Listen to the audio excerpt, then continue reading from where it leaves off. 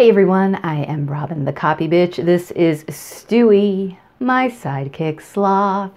And it's cold here in Boston today, which is why I'm all bundled up. But we have a fun video for you, and hopefully a helpful video for you, about blog writing style. So let's get to it, shall we?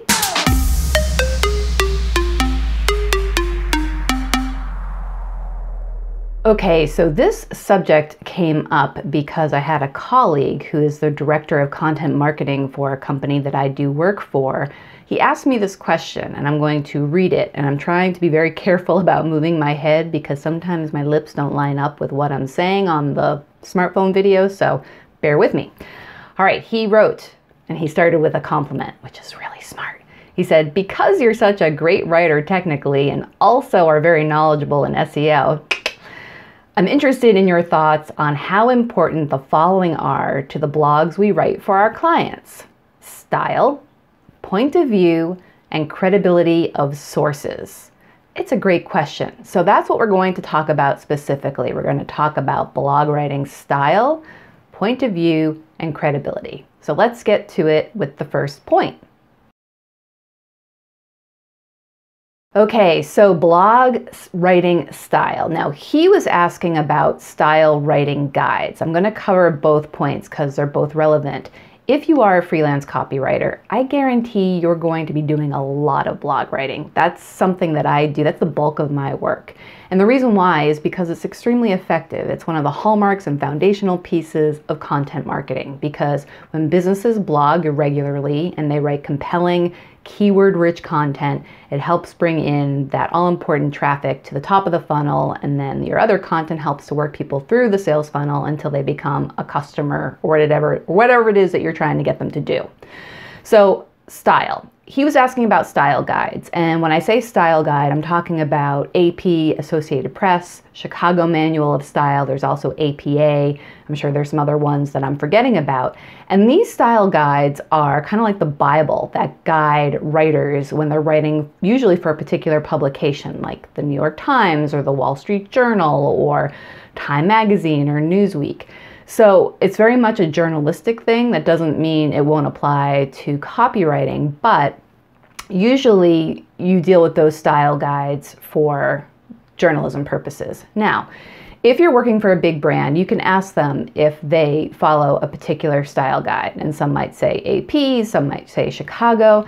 You know what? I don't worry too much about the nitty-gritty, because your style guide is getting into every aspect of writing, from capitalization to punctuation to language that might be outdated to how to hyphenate certain things.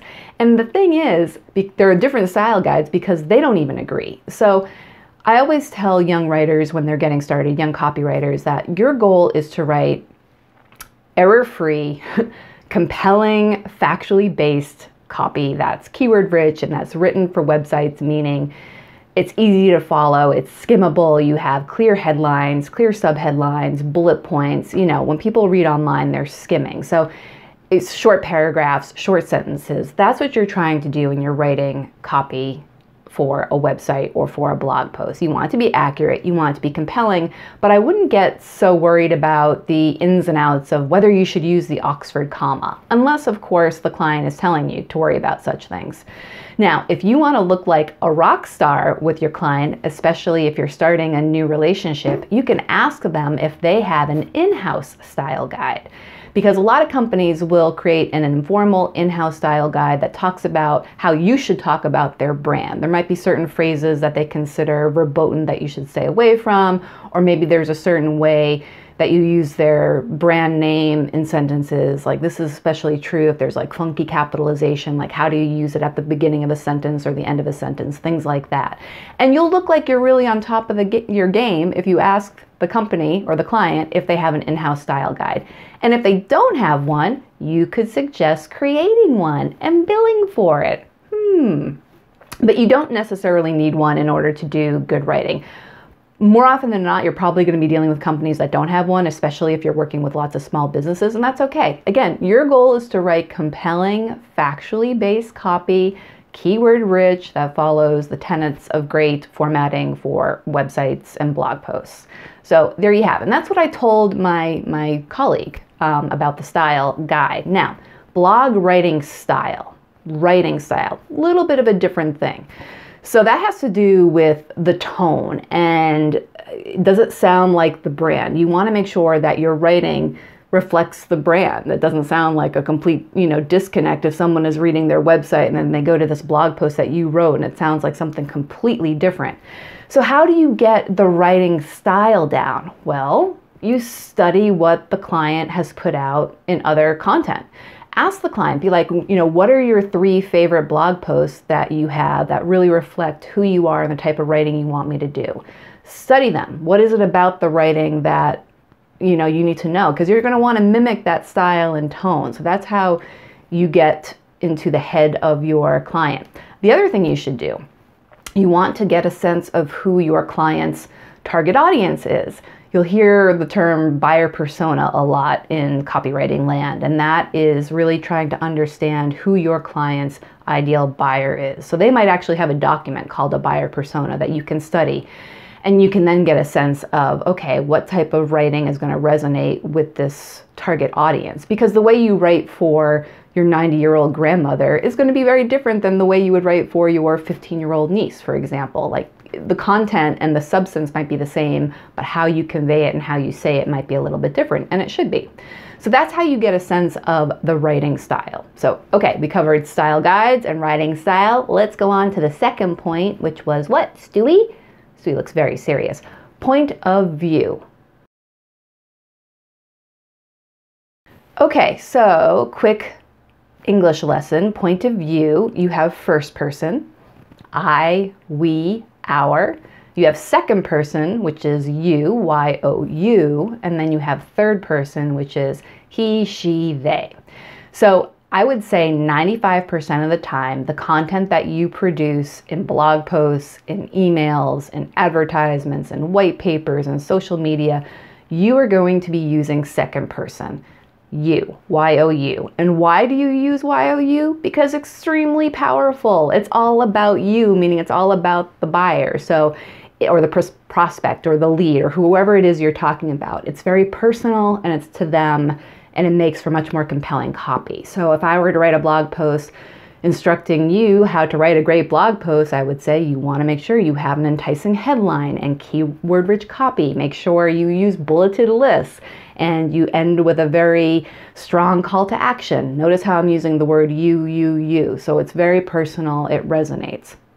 Now, there will be some times when first person might be appropriate, a first person anecdote or a column that's in first person just because maybe you're ghostwriting it from the point of view of the person you're interviewing and you're doing first person. I had a client who was talking about the challenges she had with getting her mother in an assisted living facility, and it was relevant to the blog post we were writing. So the first part of the blog post was written in first person from her point of view as she's talking about this story and this narrative, and then we shifted into the point of the blog post and shifted into second person. So that will sometimes happen, but by and large, for most of the content you write, you are going to be writing in second person.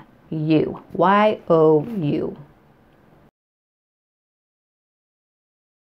Okay, so the third point my colleague asked about was credibility of sources. And in parentheses, here's what he wrote. He said, government sources, educational institutions, not-for-profits, and respectable publications. And he had the word respectable in quotation marks, which is fair because we live in a very heightened political climate, to put it mildly, and there's lots of debate as to what's considered respectable or having a good reputation. So I'm going to tell you what I told him. I'm going to put a link in the bottom of this video or in the description area that is going to link to a media bias chart. And this is what I sent him. And you're going to want to check it out. And you might have seen this floating around on social media because it's been shared a lot. But what this chart does is it doesn't take a position. It just is very, very fact-based, and it kind of shows on a chart what's considered like neutral, meaning it's fact-based reporting with no agenda, no spin. It's just neutral. Like, it's just putting the facts out there It's not leaning left, it's not leaning right, it's just neutral. And then it kind of goes down like this. It's a pyramid where you get into stuff that's a little more skewed left and a little more skewed right, to the very bottom where it's like extreme left, extreme right, and people are making stuff up on either side. And again, I'm not trying to get into a political debate. It just shows you the type of publications that would be good to use as sources for your blog posts or any type of content writing, and the ones that you want to stay away from. Because that's the whole point. Unless you're trying to write something, you know, unless you're working, you probably aren't. If you're working for a business, you want to keep things neutral. You don't want to have political leanings inside more often than not. I mean, there might be exceptions, but for what you're going to be doing, you don't want to do that because it will distract. It'll distract from what you're trying to say, because the person reading it might get caught up in, you know, the political leanings or the undercurrents or the subtext. So using neutral sources like an Associated Press or a Reuters, those are both considered neutral, fact-based. You know, no one's going to have any complaints about that. I'm sure someone somewhere probably would complain, but you're safe using that. You're usually safe using academic journals or scientific journals. The other thing you want to think about with sources, you want recent information, especially when you are sharing statistics. Try to get it within the last year if you can, last 2 years. Always look for primary sources. I had this happen just the other day where I found this really great statistic that all these articles were citing. And I wasn't necessarily doubting the statistic, but I couldn't find the primary source. I couldn't find, you know, where they were getting it from. They're all kind of linking back and forth to each other to the statistic. So I eventually had to let it go because I'm like, well, I'm not going to I can't find the primary source. I don't necessarily doubt it, but I had to find something else. So I'm a big believer in using primary sources because, yeah, you're writing a blog post for a business, but you still want it to be, you want it to be fact-based. You want it to be accurate, because you can really lose the trust quickly with the people you're talking to if you're putting out shoddy statistics or shoddy work. So keep that in mind. I will link to the media bias chart below, and I'm going to do a longer blog post on this, and I'll link to that as well in the description, so that if you want to read through everything I discussed here, you can, and maybe that'll help you get it better. I know that works for me. So there you have it. We talked about blog writing style, we talked about point of view, and we talked about credibility of sources. And that hopefully will help you with your blog writing and all sorts of other content writing. And I hope you found this video helpful overall. I am Robyn, the copy bitch. This is what I'm here for. If you have a question, go ahead and ask in the comment or reach out via email or social media. If you like this video, give it a thumbs up. That makes Stewie and me very happy. If you didn't like it, just move along. And we will see you next time. Bye.